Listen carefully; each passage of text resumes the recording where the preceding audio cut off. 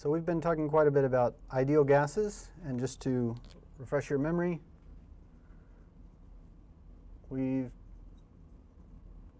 used the term ideal gas as a shorthand to talk about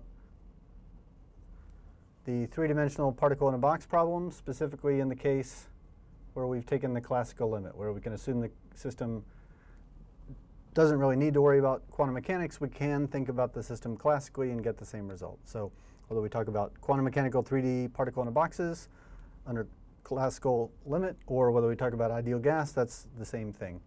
So the purpose of the next few minutes is to make some connections between what we've been saying about ideal gases and what you may already know about ideal gases from earlier chemistry courses like general chemistry. So the assumptions that we used in deriving the ideal gas model via the 3D particle in a box. Remember, anytime we have a particle in a box, that's a system for which the potential energy is zero. When the molecule is inside the box, the energy is zero, and it's not allowed to be outside the box. The other important set of assumptions that we made related to this assumption that we're in the classical limit, and that is true anytime either the spacing between the energy levels, the quantum mechanical energy levels, is small enough that we don't really have to worry about them being discretely spaced. When that energy level spacing is very small compared to kT, then there's many, many of those states that are occupied.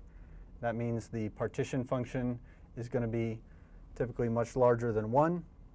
And another way that we've expressed that is to say that the volume of the system is very big compared to lambda cubed, where lambda is the thermal de Broglie wavelength of the particles in the system.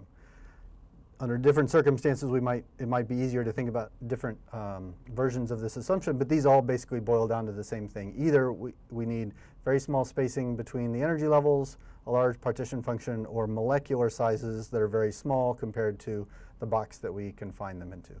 So those set of assumptions are what define our ideal gas model and led to our result, for example, that PV equals nRT or PV equals nKT. Those set of assumptions are equivalent, as it turns out, to assumptions that you might have heard about in a different context.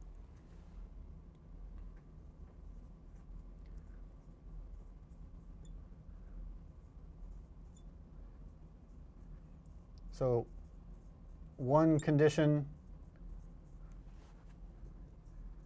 for a molecule behaving well as an ideal gas is that it shouldn't have any intermolecular interactions. If there's strong intermolecular actions between two molecules, then they won't behave ideally. And a truly ideal gas is one that has no intermolecular interactions at all. And the second condition is the molecules can't take up any space. So typically in a general chemistry course, the way the assumptions behind the ideal gas model would be phrased is a gas will behave ideally if the molecules don't interact at all, and if the molecules themselves are so tiny that we can totally ignore the fact that they take up any space. These conditions are equivalent to the conditions we've imposed more mathematically when we derive the 3D particle in a box. For example, no intermolecular interactions, that's equivalent to saying the potential energy is zero. If the molecules were in fact interacting, if molecule A were attracting molecule B, then that would be some potential energy that was non-zero, and we'd have to have included potential energy as well as kinetic energy when we solved the Schrodinger equation. The assumption of no molecular volume, the volume of each individual molecule is zero, that's equivalent to this expression that the thermal de Broglie wavelength, the size of the individual molecules, needs to be small compared to the size of the box that they are confined in. So these are just more mathematical ways of expressing what may be somewhat familiar assumptions about the ideal gas. Another common way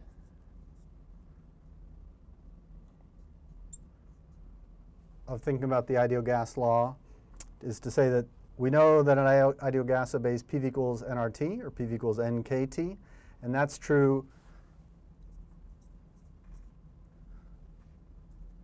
under certain conditions about the temperature and the pressure.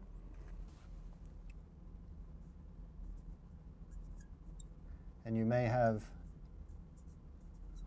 also learned or memorized when you took general chemistry that you can use the ideal gas law as long as the temperature is high enough and the pressure is low enough.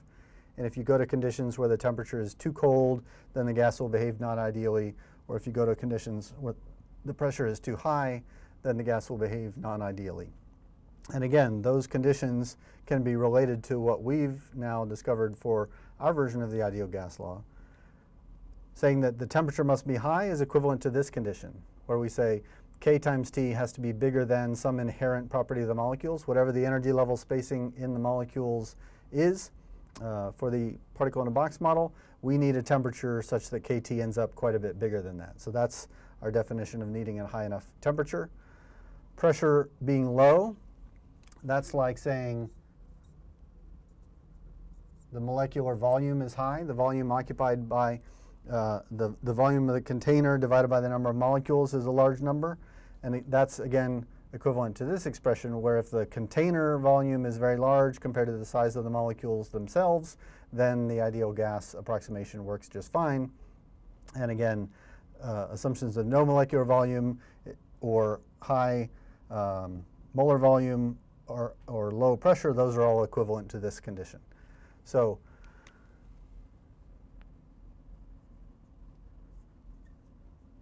that all works fine as long as these conditions are satisfied.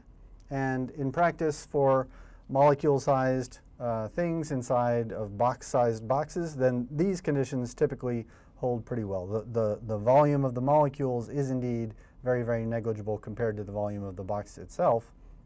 But it's not correct to say that the interaction between the molecules is zero, that there's no potential energy at all inside between the molecules in the gas. So for a real gas as opposed to an ideal gas, it's typical that the potential energy might not be zero. And that would be a case where we wouldn't be able to use the ideal gas law, perhaps.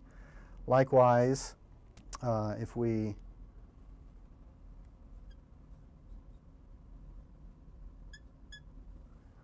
since we can't necessarily assume that the ideal gas law assumptions hold for real world gases, if we go to low enough temperatures